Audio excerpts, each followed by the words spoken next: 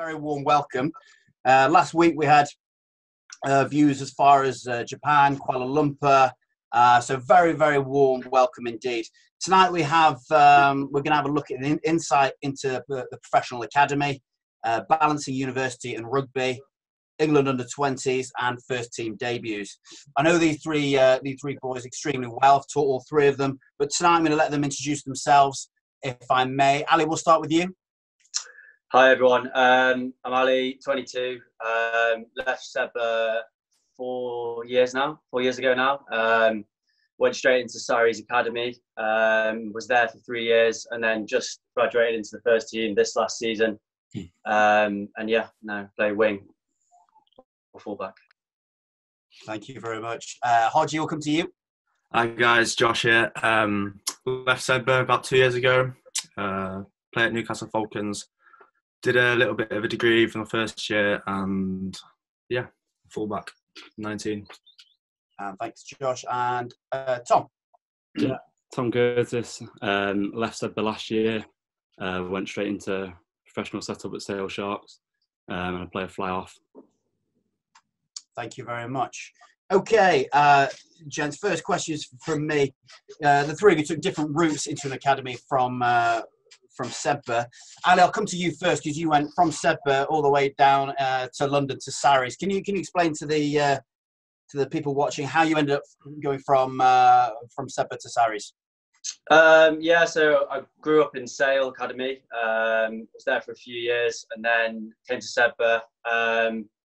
And then just with training wise and stuff, there was a Newcastle kind of camp there, so that just worked out to kind of end up there for a year or so. And then in my last year of school, got the opportunity just to kind of find out that Sarries were kind of interested, and had a look around and just kind of loved the place. And yeah, I never really looked back and just kind of jumped at this opportunity. And yeah, been there ever since, and yeah, loving it. So good stuff. We'll come back to you in a minute, Ali. And Josh and Tom, you're slightly more straightforward. It's worth noting to people at home, Sedbergh is not an academy, and it's not affiliated with an academy for lots of different reasons. But Josh, you want to quickly talk about your relationship here with the academy, and then obviously the senior academy? So yeah, I played rugby throughout my career at Sedbergh.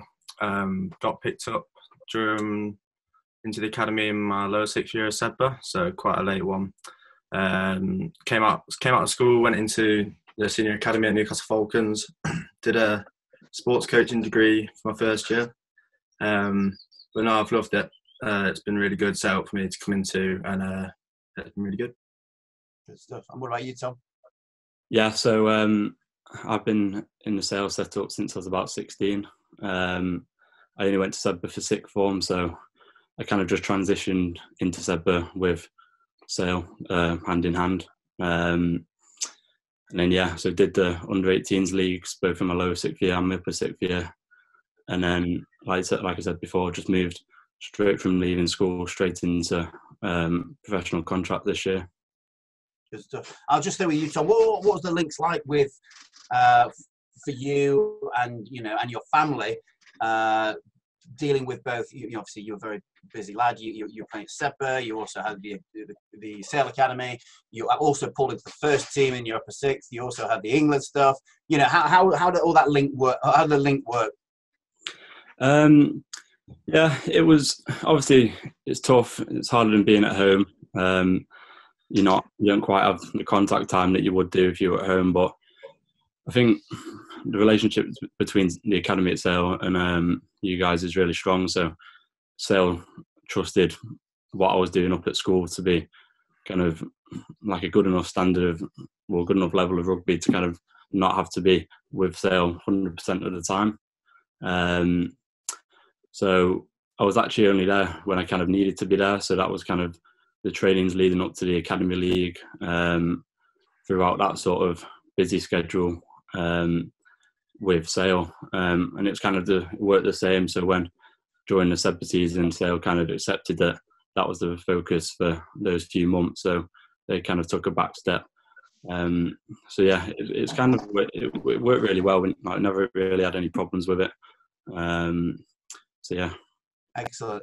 And Josh, you're move to Newcastle was, pretty straightforward. They've been following you for years. How did you find that link with Newcastle? Well, the link between Sedbergh and Newcastle was great. I know they came down pretty much every Thursday to help the boys that obviously can't go up to Newcastle because of the boarding. So I think the connection was really good there. The coaches exchanged a lot of information between one another and kept us all up to date. And then moving up to Newcastle to start a senior contract, it was good. Obviously, I'm quite a homeboy, so when I came out, it was quite a big jump, moving into a house of 6. But no, I think it was really good communication between the school and the academy, and then a really nice welcoming exchange from school to rugby. Yeah, good stuff. I'll come back to you about that transition that you just talked about in just a moment. Ali, can I come to you? You're all three of these boys are extremely bright. But Ali, you were one of our high flyers. Went through the school straight A's throughout, and obviously you were determined to go to university. Has that worked out for you? Yeah. So I've initially had a year out to try and just put rugby first, straight from school. But I'd had a place at UCL straight for the year after. So I went straight into that second year round, did a year full time, and it was probably a bit too much with rugby going on as well, just a few clashes, and struggled kind of to keep up with it, but still managed to get through the year. And then thankfully the uni were really good second year to let me go part time. So I've just finished technically my 4th year of 6 kind of thing. So going into my final year next year, which will be sure be interesting depending on when we actually start after this virus is over. But looking forward to getting it done, and it's been manageable, which is the main thing. So presumably as a full-time athlete, the second you make the first team, full-time student, the second you make the first team, and they say we're training on Tuesday at 11 o'clock. You're training, aren't you? Yeah, definitely. I think that's where the issues kind of came about a tiny bit. And thankfully, both parties have kind of learned to kind of work with each other. We've got a guy at Saris who's really good at organising them, and his whole job is to kind of sort the off-pitch stuff. And he's managed to kind of speak to them a lot. But like you said, especially with the games changing between Friday, Saturday, Sunday, you never know what your training week's going to look like. So there can be a few clashes, but thankfully we've managed so far. So that's the main thing. Tom Curtis, we'll come back to you. Can you explain the transition from school to club? Obviously, you left last summer, so it hasn't been long for you. What was the biggest differences leaving this environment, going straight into a professional setup on the 1st of July, and then going straight through? What was the differences for you, Tom? Yeah, so there wasn't really much of a break, really. I kind of had a few weeks off, and then we jumped straight back into pre-season with Sale. The biggest thing is probably just how demanding it is going into rugby and, like I said, gym and things like that, just every day of your life. It took me a couple of months to get used to. I remember being pretty sore pretty much every day throughout the whole of pre-season. You don't really get it, although what we do at Sedbergh is very intense, and it can kind of push most other schools in what we do. Rugby-wise, it was completely different going into the pre-season and being completely full-time. But yeah, once I kind of got my head around that after a couple of months and started doing well, and I was in a good shape at the end of August, it kind of went pretty seamlessly. I got used to the routine and everything was going smooth, and I got a few opportunities. So my transition's been I've been lucky, really. I've had no injuries, touch wood. And yeah, everything's gone well so far. Yeah, good. But what about you, Hodge? How have you found it? You talked earlier about, you love going home. You love the comfort of going back to your parents' house, and then all of a sudden you're in a flat in Newcastle, a house in Newcastle with 6 lads. How did you cope with that transition and training? Yeah, well, like Tom said, we didn't have too much time off, so I pretty much got off holiday on, I think it was a Sunday, and I went straight up on that Sunday to go back to the club. Moved into the house. It was hard because, coming from Sedbergh, there's a lot of things that they've done for you, and everyone's always going to be there for you. But then 2 hours away from home, in a house with 6 boys, probably never cooked as much as you probably should have needed to prepare yourself. It was tough. I went in with a little injury as well, so unfortunately I missed a bit of the pre-season, so I didn't really get to grips with what was going on in pre-season. So it was a bit of a slow start for me. But no, I really enjoyed it. It was a big jump there. Good. And what about you, Ali? You know, Tom talked about it being demanding on his body. You know, it was a big shock. You've obviously had a couple of big knocks, big injuries, a few setbacks, especially in the World Cup. That was a bit of a nightmare for you. You know, how did you find it? Yeah, I think in terms of actually physically day to day, I think I found it like pretty, like, obviously at Sedbergh you're always training a load, and obviously it's a step up in terms of intensity and physicality and stuff. But then I think I just got into a bit of a cycle of injuries and stuff, and it's hard to kind of break that. And I think you definitely struggle. There's a few times I was struggling, but thankfully, touch wood, the body's managed to hold out last couple of years. So I think the thing is it's a step up, and I think coming out of school it's hard to get that. You think that you should be playing with men and getting used to that, but you're bound to have those setbacks in terms of your body just adjusting to you and you getting used to your body and that kind of thing. And I think from those injuries, I've learned what works for me and what to use going forward. I think that's the main thing. And yeah, I think that an injury doesn't really faze me now. If it sounds weird, but like a little 6 week or whatever, that it's minor compared to what I've had. So yeah, it's set me up. There's a positive to take from it, I think, from a few setbacks. Absolutely. Ali, as a young 18-year-old, you walked into obviously Saris full of British Lions and superstars. Who impressed you the most at the club and why? I think straight away pre-season wise, it's going to surprise you probably, but Chris Ashton, pre-season wise, just in terms of never actually met someone so fit and so like dedicated to us to what he does. So I think in pre-season, like just seeing him operate, like literally just running rings on everyone, fitter than anyone, can sprint whenever he wants. That was pretty eye-opening. And then in terms of like as the season kind of progressed, I think people like Alex Good, that year when I first came in, Sean Maitland came in as well, and those guys have been really, really helpful with me going like through the years. Just always got time for you. And then obviously Owen is the big one, who's just like that level of intensity he's always at. It's just something that you aspire to get to.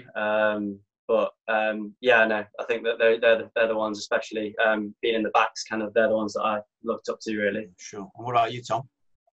Yeah, it's funny Ali said that actually, because I had Chris Ashton in mind as well, especially during the pre-season. Like Ali said, he was came in straight away, winning all the fitness tests, and was just ready to go, like pushing standards throughout day by day. So yeah, I looked at him, even though he's a completely different position to me. I learned loads from him, speaking to him about how he sees the game from the wing, and kind of what sort of stuff he likes to see from his 10 and the communication stuff. And then, like, as we built into the season and kind of the South African guys started to join Sale, obviously just coming from the World Cup and stuff, they were massive to speak to and share their sort of experiences over the last few months. So obviously I've paired with Faf de Klerk once or twice now, and it's kind of surreal, to be fair, leaving school and then next thing you're playing with a World Cup winner. So I just try and look to those people to learn as much as I can. Excellent. What about you, Hodgie? I think Alex Tate was a good one for me. Obviously, he's getting on in the game now, and he's got a lot of knowledge about the game. He's always had a lot of time to come to me after training, or even during training. He's always told me what I could do better, or if there's anything I can improve, or if I'm doing well. He's always offered his time to me, and he's a really nice guy. I think Adam Radwan as well. I think he's a bit of a freak of the game. He's crazy. He's very inspiring, and can learn a lot from him. Oh, good stuff. We had 3 older players last week, either retired or Fernsies, coming to his last few years. And what they said is that when they joined the club, they were a bit like rabbit in headlights, and it was a bit of a shock to them. You're obviously young lads. When you went to your clubs, was there a mentor system put in place for you? And if so, why is that so important? If you come to you, Ali. Yeah, so I in my first year, I was obviously playing playoffs still, hanging on to the dream. But yeah, so I got paired up with Owen was there for kicking, and then Goody was the one that I was kind of paired up with in terms of everything else. So in terms of on the loan games, he'd be the one I sit down with and that kind of thing. And I think every year I was in the academy anyway, there was always someone you got paired with at the start of the year. So it'd be a coach and then a senior player as well of a similar position. And yeah, no, I think it's very, very important. Like, obviously you want to be your own player, but if you, like Tom said, if you can take aspects from other people's game and see how they've got to where they've got, it's very, very important. And I think for me, one of the key ones that's been most helpful for me is David Strettle. Just someone that's so down to earth, from nearby at home, and he just always have the time to talk about something with you, whatever that may be. But he's definitely helped with me last year, just with my game and that kind of thing. But yeah, I definitely think it's important. You'll be assigned a junior soon. Oh God, pressure's on. And you, Tom, were you assigned a mentor? And how did you find it? Yeah, kind of. We were kind of paired up for the first block of pre-season, down on kind of like for fitness drills and stuff. I was with Chris Ashton for that, which is kind of why I spoke about him there. And then kind of mentoring stuff as we got into the season was Rob Dupree, obviously our starting fly-half. So yeah, I've just been working a lot with him, just mainly just watching footage. It's kind of part of our job as a half-back, kind of trying to study what you think is going to happen in the next game and kind of how people are playing the game. So just learning how he's watching things, the sort of stuff he's looking out for from opponents, and how he's trying to win the game, basically. And obviously he's listening to, it works both ways. Like, it's interesting for him as well, listening to my perspective on things. So yeah, that's how we're kind of working it throughout the season. Good stuff. What about you, Hodgie? Well, at the start of pre-season, I was injured, so I didn't really get a mentor. But I think at Falcons, we were just a tight bunch, and everyone was everyone's mentor, really. So it made us feel all welcome. We could go to anyone we want. But as soon as I got out of the gym, out of rehab, I did kind of float towards Toby Flood, just because his knowledge of the game and where he would see the fullbacks, obviously with his kicking game, and if I needed to get in first receiver, I'd try and pick the information out of him, and just he'd always give him the time of day as well, just to share what he knows. And yeah. We've got obviously young boys and girls watching this from all over the place, and obviously their dreams to sign a pro contract. My observation about you three in particular is the fact you had a real professional approach from a really young age at school. You know, the endless kicking that you guys did, the endless place kicking, the time that you spent in the gym, but also little sacrifices like your diets. You know, you didn't eat any garbage. You certainly didn't drink much alcohol. You know, and I'll come to you first, Hodgie, because your dad owns a brewery and you don't drink beer. Hell, you're a better man than I am. So I'm going to come to you. You know, what kind of, for a child now to really make it, does he have to start making real early sacrifices at a young age? I think you do have to make sacrifices at certain points, but you don't have to make them all the time. I think as long as you've got that drive and you've got that vision of where you want to be, I think it's all up to you to achieve it. Obviously, you're going to have the colleagues around you and your coaches and everything that's going to help you get there. But I think it's mainly down to you. But like, just have fun and enjoy it, because when you enjoy it, you can try new things. And if you make mistakes, it's just going to give you fuel to make yourself better. Absolutely. Okay. And Tom, what about you? You were fanatical for the last couple of years with your training and you know what you're consuming. You know how kind of obsessed are these young? You know, what do these young boys have to do? When do they need to start? Yeah, I kind of started learning about it throughout Sedbergh when I first started with Sedbergh, kind of thing. They were good at kind of bringing nutritionists in and giving us talks and stuff.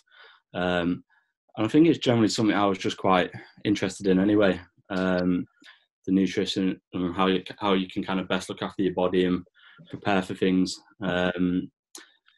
like it's not for everybody, but I think you do have to make sacrifices as an athlete. You can't, if you've got big aspirations, you can't kind of just like do what you want, drink all the time, eat what you want. So you do have to make sacrifices in that sort of way.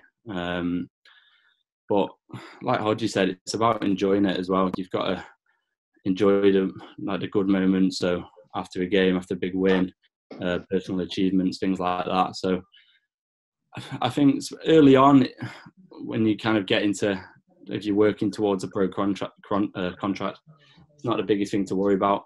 I think focus on your skill set, focus on your attitude, your mentality, and then I think those sort of minor things like the diet and things come a bit later. So I think I that's totally right. agree. Alex, pretty much anything else to add to that?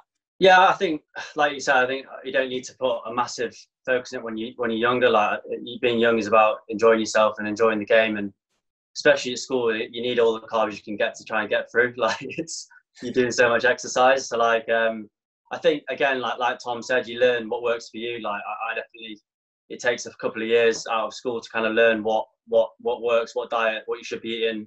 You're obviously going from school where you've got everything, to having to find out what's easy to cook, what's healthy to cook, and then like your sleeping pattern, your gym, what works for you. I think, yeah, it takes time, but I don't think there's any rush to be like doing it religiously. It's about when you're younger, getting the training in and enjoying yourself, but also trying to do that at the right time. Yeah, no, I think it's just echoing what the boys are saying, really.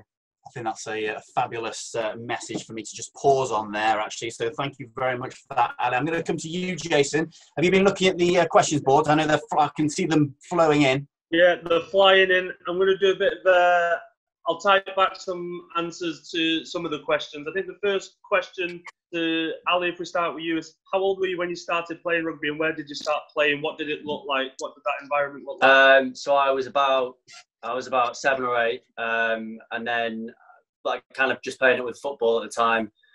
Probably was second to football growing up in Manchester, and then got to about 10 or 11 and started at Bowden. And yeah, no, I had one of the favourite coaches there, just Tony Bennett, who was really inspirational for me. And I think got to this stage where you got to pick between football and rugby, and he was the one that kind of sold it to me. And yeah, no, I was there for 6-7 years at Bowden, and still got a place in my heart. So yeah, the mighty Bowden, and mighty Bowden, yeah. Legend.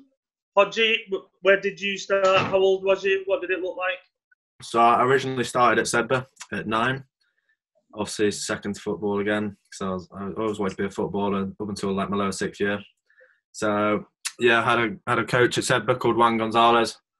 He basically kicked it off for me, really. I was passing the ball forwards all day long, getting it wrong, but he brought me to one side one day and he was like, you know, do you want to play rugby? And I was like, yeah, I want to play rugby. So I just picked up the ball from then on. He took me to sevens tournaments and really just made me enjoy the sport from there on. Then going into my lower 6th year with Simon Mulholland and Stu. It was good. Good stuff. Juan the legend. Yeah. Did a lot of stuff for us. He'll be listening now. He'll be jumping up and down, punching the air. PC, where did it all start for you? What age? Yeah, I was kind of, I was late to it all, I think, in respective. I kind of had, like Ali said, growing up round here, everything's football based, really. So I didn't really like rugby until I kind of joined secondary school, and that was kind of my first taste of it, really, in year 7. I actually started off as a back rower, was chucked in at the deep end there, and but yeah, kind of just juggling all sports at secondary school just gave me a great, like, just loads of choices to make, and then gradually as I just went through the years, it kind of just faded out and kind of just started to focus on my rugby. I joined Stockport, I think I was probably 13, 14, and that was kind of my first taste of a proper rugby club environment and kind of the culture of rugby and how that sort of looks compared to football. But yeah, and then Sale came in when I was about 16, and then like I said, then everything else kind of faded out. Started to focus more on Sale, and then obviously going to Sedbergh and not looking back. Do you think playing lots of sports when you were younger has helped you at this level now? Yeah, 100%. I don't think you can. I don't think there's a substitute for it really. You have to kind of. I think the best thing for you, kind of, to develop in any sport or as a general athlete, is to just get stuck into as many as you can. Like everything from girls' sports, hockey, like netball, things like that, to cricket, to rugby, to football, tennis, all those things are just working on like your hand-eye coordination and things like that, and moving in different ways. I think everything helps. Cool, thanks. Discipline, someone's asking around sort of self-discipline. Mine's terrible. I constantly get caught in the cookie jar. But is it something that comes naturally to you guys being disciplined, or is it something that you've learned to become throughout time? Hodgie, we'll start with you. I think with me, because one of the problems that I was when I went into senior academy environment was my weight. So I think I went in around 70 kilograms in my 6th year, which is pretty light. So I didn't really have any discipline. They said you can eat what you want, but just be careful what you eat, because you don't want to be coming out with high skin folds. So I've never been that disciplined before. So kind of thing, I could browse and eat what I want, but just be careful with it. Yeah. Ali? Yeah, similar. Like, I think, I think that's the classic one, is you come out of school and you're so light compared to what you need to be. I think I did the opposite. I think the injuries are a bit of a struggle, but in terms of, like, I tried to just put on weight as quick as possible kind of thing. And it probably wasn't the right weight at the time. So I got up to 95 kg at one point, which was very heavy for my frame. And I think from there, at that point, I was like, I need to actually think about what I'm doing. It's obviously, there's no benefit to being this heavy, like what I'm actually getting out of it. And then from then on, it's been a case of like watching what I know what I need to eat and that kind of thing. And I don't really struggle anymore in terms of having that, like saying no to a chocolate bar, I think, that kind of thing. And I think, like I said earlier, it's about having it at the right time. Like, if you've earned the chocolate bar, then you can have it. But if you sat there not doing anything the whole day, then it might not be the wisest option, kind of thing. And I think you learn that over a few years. But yeah, I'm glad you said that. I was just about to say, where did you learn all this information? Because in your head, you just mentioned, and Hodgie mentioned, I needed to get bigger, I needed to be this, and you were 95 kilograms. So where did you pick up all the information and learning about what's right for you physically?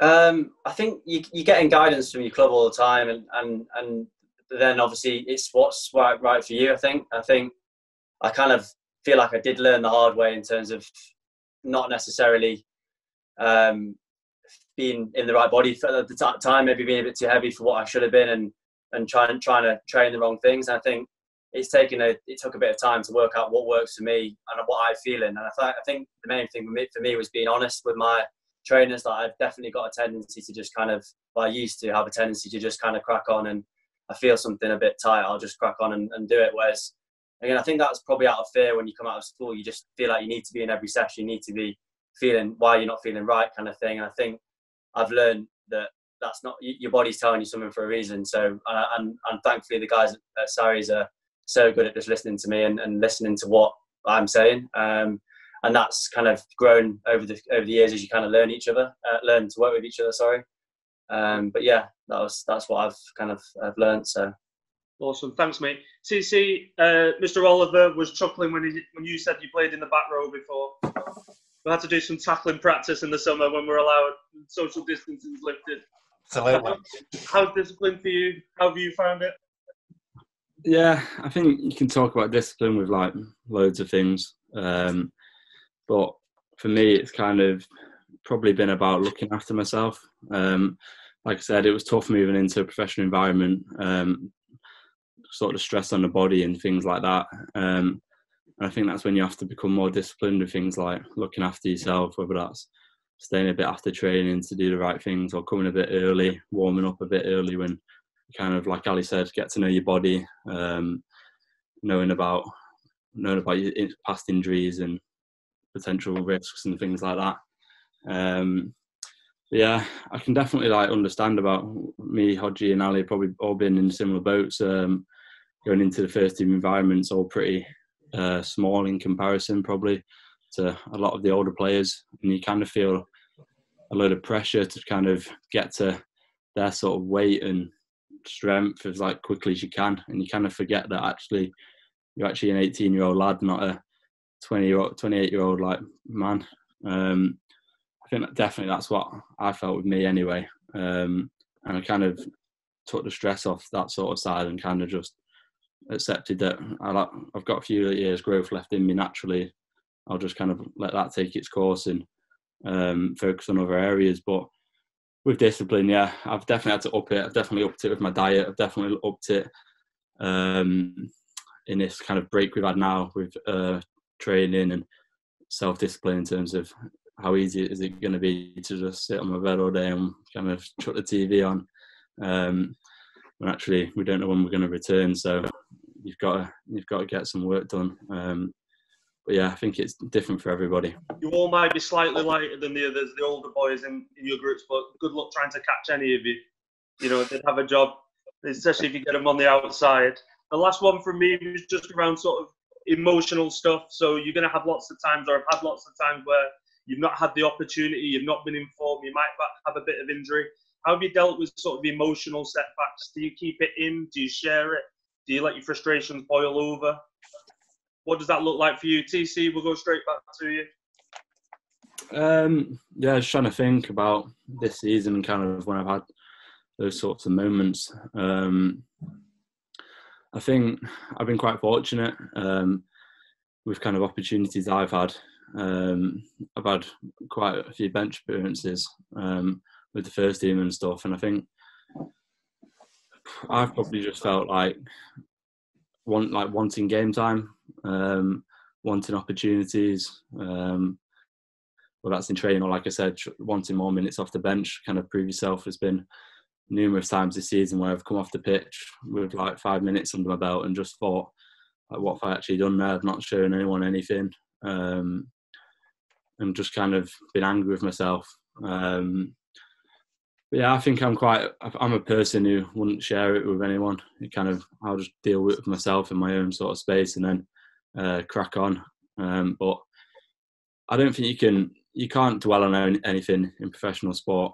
You kind of just got to take it on the chin, whatever comes, whether that's an injury or whether that's team selection, or it can come in many forms. I think you've just got to kind of brush it off and keep going. It's about perseverance and continue to work hard and continuing to have whatever your goal is in mind. Cheers, TC. Hodgie? Yeah, I think my biggest challenge has actually come this year, being called into that apprentice and then getting it cut short of my ankle, playing in the under-20s game. For me, I do like to talk to my close ones about it and just relieve a bit of pressure or just get it off your mind. For me, I don't think it's good to keep it in, for my own opinion. Feel like letting other people know, which means can look out for you and they can help you if you need be, or yeah.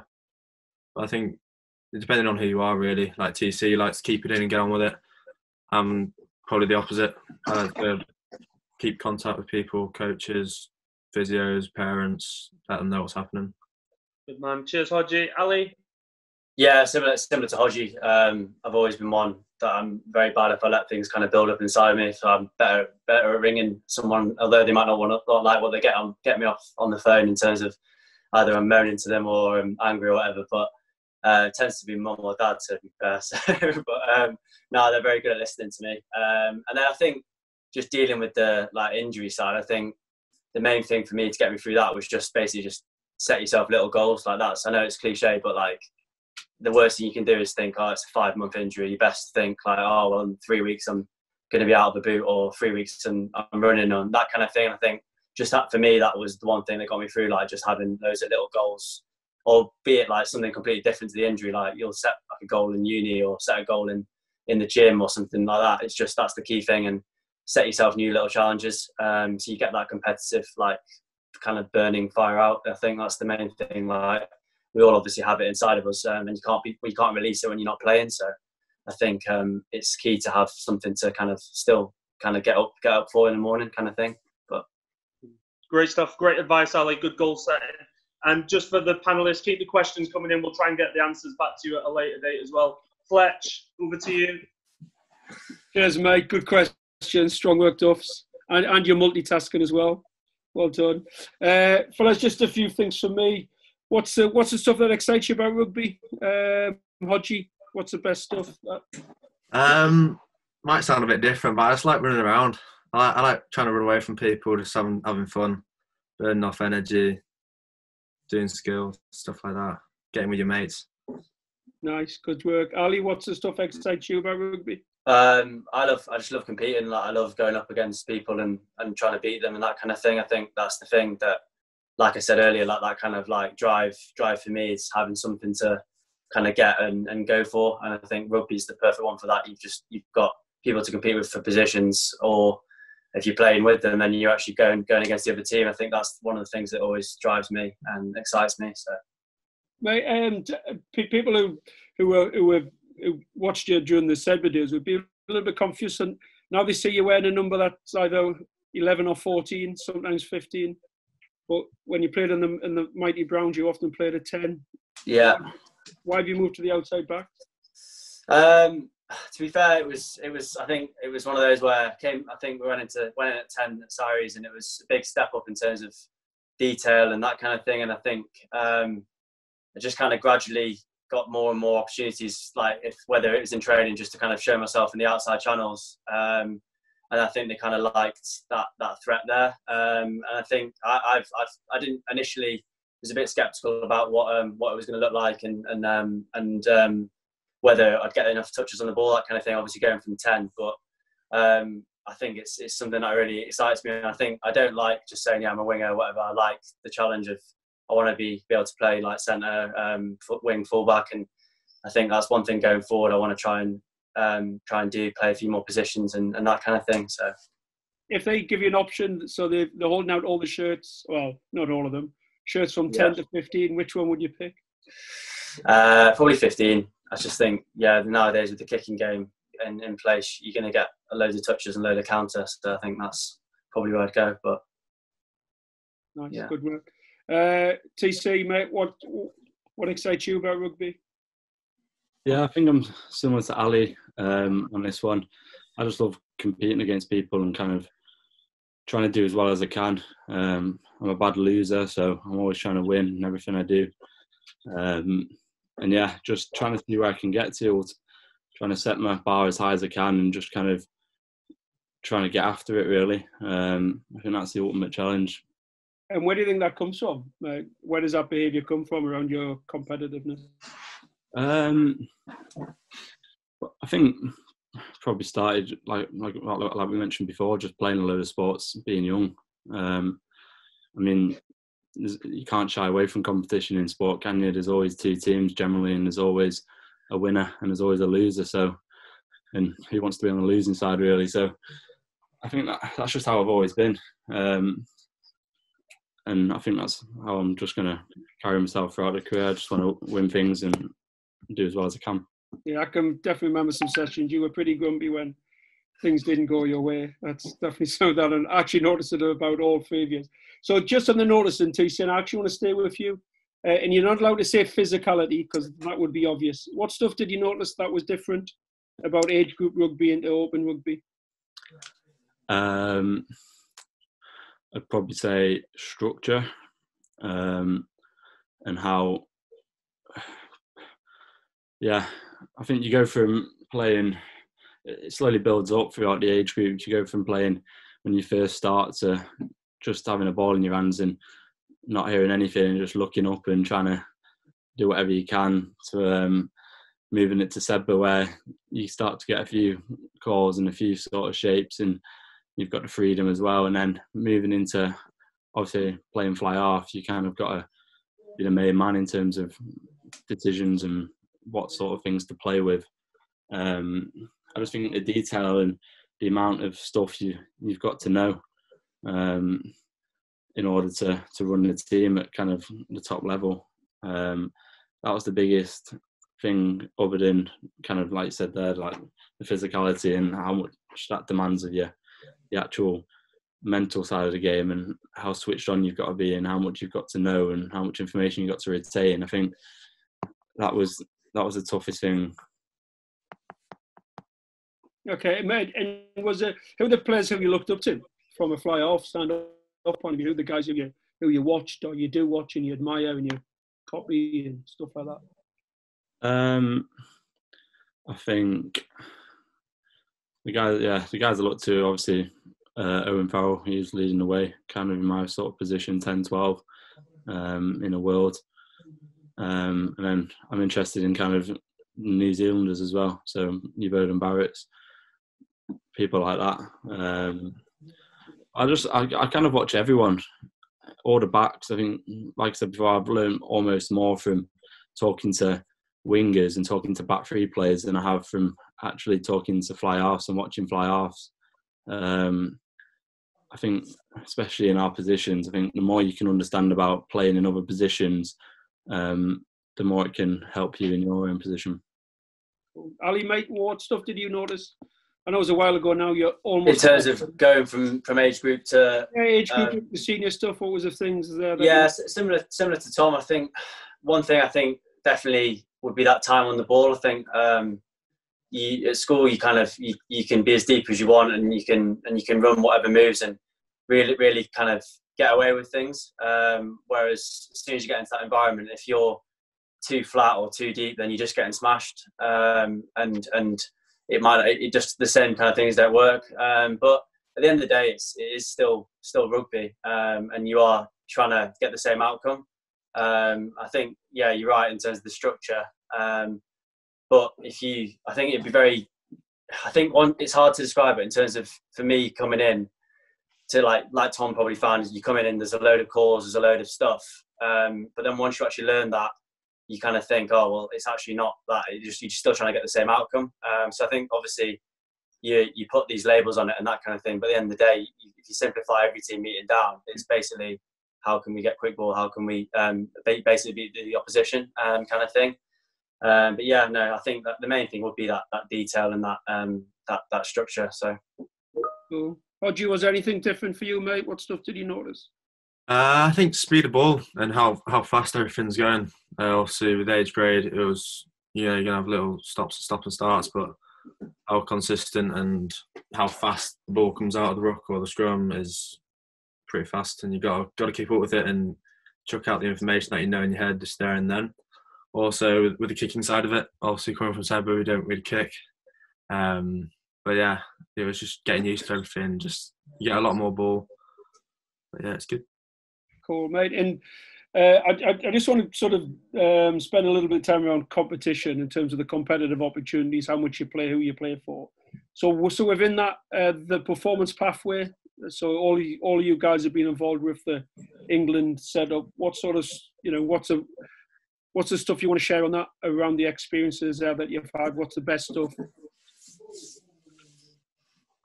Go on, you can go, Hodge.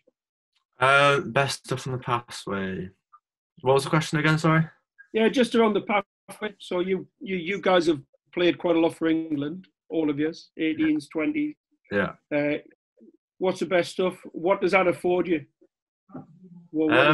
Obviously, with all those experiences and games we've played, I think it really sets us up for going into the first team. I think obviously you're playing with the best in the country and against the best people in other countries as well. So you're testing yourself with skill sets and against equally good players. So I think that gives you a good setup and a good benchmark to go from there, where you can set yourself aims to then go into the first team and do that and apply into practice. Yeah. TC, what are you thinking? I think being in under 18 stuff and match day squads, I think that gives you your first taste of sort of like it's the closest thing to a professional environment you can get before actually being there, if that makes sense. With how you're looked after and things you've got to do and how serious the actual moment is. But apart from the actual match day stuff, the training, I've always loved the trainings with England. I think you're challenged in different ways. It's kind of a breath of fresh air coming from your clubs, training with the players in the country. I know I've always come away, where it's a 1 day, 2 day or 2 week camp, from being with like the national team, to you just come back to your club and you feel like you're twice the better player you were before. Pick up new things, your skill set sharper. And yeah, I just think it's really good for that. Cool. Ali? Yeah, literally, I was about to echo what Tom said, basically. I think I always used to love the camps and training. I think, like, speaking to Nick, my housemate, Nick Tompkins, and we were saying, like, yeah, the days when we used to go to, like, Leeds on, like, a rainy weekday or whatever, miss school for it, and you'd have, like, these amazing sessions where, like, you just get challenged in completely different ways. They're just the most memorable. Like, it might sound trivial in terms of, like, obviously playing for your country and stuff, but looking back, those sessions in Leeds or wherever it may have been were, like, got so much out of them. And yeah, like Tom literally said, it's just challenging you a different way. Got you thinking. And obviously, like you probably saw, Fletch, we probably get rattled a few times during the sessions, but I'd never really experienced that before. And I think that was something that was, like, really good to experience and just see what you like under different circumstances and that kind of thing. And yeah, no, I miss those days, to be fair. What was your, mate, around you playing for other clubs? So which other teams have you played for, being on loan? How useful was it? What would you do different if you could have your time again? Or for me, sorry. Yeah. To be fair, so I played Nat 1 at OAs, and then other loan club I played was for Bedford as well this year. To be fair, like, I never really played enough for either team, to be fair, so I'm not the one to talk about, but I think it's definitely important. I think the boys have kind of echoed it earlier on, in terms of the fact that you come into this setup, and especially at a club that's like Sarries or wherever you may be, you're obviously competing, and it's really important to get those games. And I think it's definitely, from going from school, Nat 1 is always a step up, and I think Sarries are quite good in terms of graduating you through the ranks. So you'll play Nat 1 and then into the champ the next year, or a better Nat 1 team, and then hopefully by that point you kind of graduated through. And I think a few boys that I know have been through Amptill and then kind of worked their way up. I've really enjoyed it and got a lot out of it. But yeah, I think the thing is, we are obviously rugby players, and you need to be playing games. So it's key to get that game time somewhere, wherever that may be. Sorry. TC, I can see you nodding your head, mate. What are you thinking around? Yeah, I can't really speak too much about playing on loan either. I've kind of been 2 places, didn't play at Sedbergh Tigers in Nat 2 because of an injury, but then went back after that to Sale FC in Nat 1, only got 10 minutes, 1 game, and then I was kind of training with the first team squad more. But yeah, I just think it's big on the game time sort of thing. I think they're the minutes on the pitch. I think you learn way more than you do training. So I think it's definitely the most important thing for a player's development, to actually be getting game minutes, because you can't preset the circumstances. You don't know what's going to happen. You don't know where you're going to find yourself 1 minute. So I think definitely the game time sort of thing. If you're not getting it at your club, then the loan option is a really good one. What about you, mate? What's your for me, the game time's a big thing. Obviously, coming out of school, I went to Northumbria University, did a year there, so I got a lot of game time playing for them at 15 or on the wing. I thought it was good. You learn a lot from it. Obviously, it wasn't a professional environment, but I think it was as close as you can get to a professional environment. And then this year just gone. Currently this year I've been down at Marlon Park for a bit, getting a bit of game time over in Darlington. It was good, just getting used to all the physicality. Yeah, you can learn a lot from it, but sometimes you got to stay switched on and think you are a professional player. You've got to do all the basics right. You can't just think because you've gone down to a club that's not as big as the club that you're normally at, you can't think you're better than everyone else. You've still got to stay grounded and do everything right and help us win. Cool, mate. I'm going to stay with you. What would be your Ideal session. I'm curious. I do like asking this question because I'm interested in what you guys think. Ideal training session. So one session, it's built around the stuff that you'd want to do in a training session. Everybody have a think about it. Hodgie, what would the ideal training session look like? So we've warmed up. I love attacking, so obviously attacking's definitely got to be in there. 3-on-2s maybe just to get going through the hands. Then maybe move into a counter-attacking setup, kick the ball through, attack. Obviously, running is I feel is one of my strengths. So obviously, I've got to have a bit of running there for a bit of counter-attacking. Defensive as well. Defence is a big part of the game in my position, so I'd obviously have a bit of defence block in there. Maybe 3 different exercises, alternate between each one. But yeah, just generally attacking, maybe a 15-on-15, bit of grab, so you get used to what it's going to be like in a game, obviously playing professional players. Yeah, I think that'd be my ideal. Simple. Well done, mate. You're now head coach. Ali, what would the ideal session be? Very similar, to be fair, but I think I'd definitely put a massive focus on the 15-on-15. I think that's definitely, especially if you're not playing that weekend or whatever, that's definitely the perfect time in the week where you can get that match fitness and that kind of match intensity.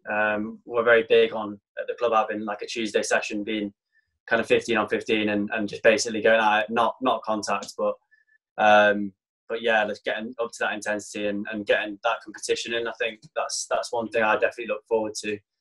And then in terms of drill wise, like attacking overload, that kind of thing, and just get the ball through the hands and get running around. And obviously football to warm up, just to get us nice and warm. So yeah. Well, as in use a football or play football? Play football, yeah. Yeah, a little 5-on-5 or something, yeah, it's got to be done, so. Stop it. TC, have you got anything different to that? What would your session be?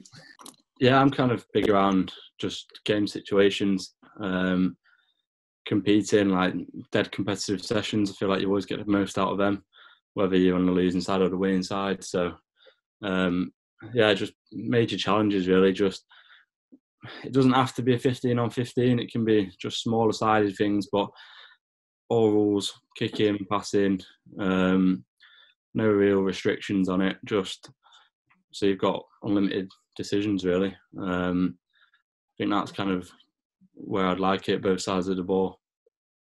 I won the bet. That's what I said you would say to Rusty. I said, Rusty, I bet TC says I wanted to be competitive. There must be a winner and a loser. Yeah. I'm not that bothered about anything else. I just want situations where I can go and win the game. Mate, last one from me. It's actually around coaching behaviour and what stuff do you think is important with grown-ups who are trying to help you? So what sort of things would you want from your coach or your teacher? What stuff would you see as important? Ali, I'm going to come to you first, mate. I think for me, so the best coaches I've had have always been people Ali, can you hear me? Yeah, can you guys hear me? Yeah. Sorry. Mate, go on out. Yeah, no.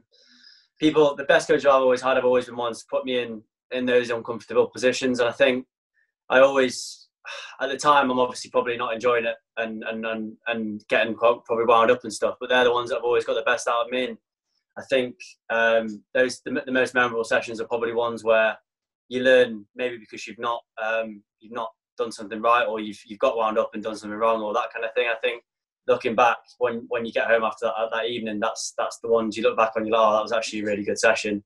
I learned a lot there.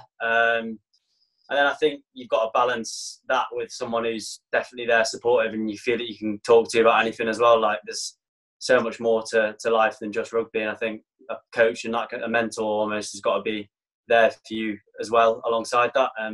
So you can actually have that relationship, but then someone that you know has got your best interests at heart, but can get you to that place where you don't probably like being, but then you do like it at the same time. So they're the ones, they're the best coaches for me, I think. Yeah, I mean, I've heard it described as, and already saw, as high challenge and high support. So you want to be in this sort of top right area where people are like pushing you. However, you definitely feel as though you got there. Hodgie, what about you, mate? What skills or behaviours are important in a coach? Pretty much what Ali said, really. I my best coaches have always ones that I've had a good contact with, so being able to talk to them about anything really, not just rugby. Obviously being able to talk to them about rugby and them having a good knowledge about what I've done right or what I've done wrong has always been good. And then touching on challenges as well. I normally find myself comfortable, so when all the coaches challenge me, that's when I find it hard, and that's when I get the most out of it. So I feel like when they're challenging, that's the best type of coach. But also knowing your strengths and knowing your weaknesses, because then they can help you get better. I'm not going to focus on your weaknesses. What's your top 3 strengths, mate? What stuff do you think you do really well? I think my kicking game's got a bit better than when I left school.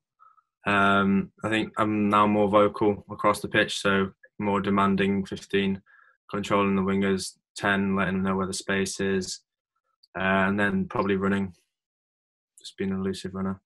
Yeah, you've had some good moments with the ball in your hands, to be fair. TC, what about you, mate? Skills, behaviours of a coach. What stuff you're looking for? Last question. Yeah, I don't have too much to add really on what Ali and Josh have said. I think what they've said around support is dead important, and building real good relationships, because I think it's massive on that trust sort of thing. I think you've got to be able to trust your coach for you to be able to listen to sort of feedback from. And I think a massive trait is energy. I don't think there's anything worse than having like quite a dull coach who's just kind of speaks like one sort of tone and doesn't get his players kind of up and excited about training. I think that's one thing I took away from at Sedbergh. I'm sure the boys will agree. Working with Simon and Stu, training and on game day, there's loads of energy built up around it. And it just creates a good buzz and a good energy right from the offset, and I think you get a better session and kind of a better reaction from the players when a coach is like that. Mate, great, awesome. Thanks. Well, from my point of view, thanks for your time. I've loved it. Enjoyed catching up with you. I have very fond memories of you guys charging around. But as you can tell by me smiling when I'm talking about it, definitely. Thank you very much as well, Fletch, for coming on this evening. Boys, it's a huge pleasure to have you guys back. It's great. You know, Sedbergh's got this conveyor belt of great players going into the academy leagues and beyond, and you're 3 excellent athletes and competitors and great role models, and we're really excited about your futures and watching when the season starts again. You know, how far you go and what you achieve. So lads, very best of luck. Stay in touch, and we'll hopefully see you soon. Next week we've got we're changing codes to hockey. We've got British Olympic gold medalist Krista Cullum next week, and that's Monday, same time at 7:30. We're really looking forward to that. So thanks again, everybody, and thanks to the panelists, and we'll see you all soon.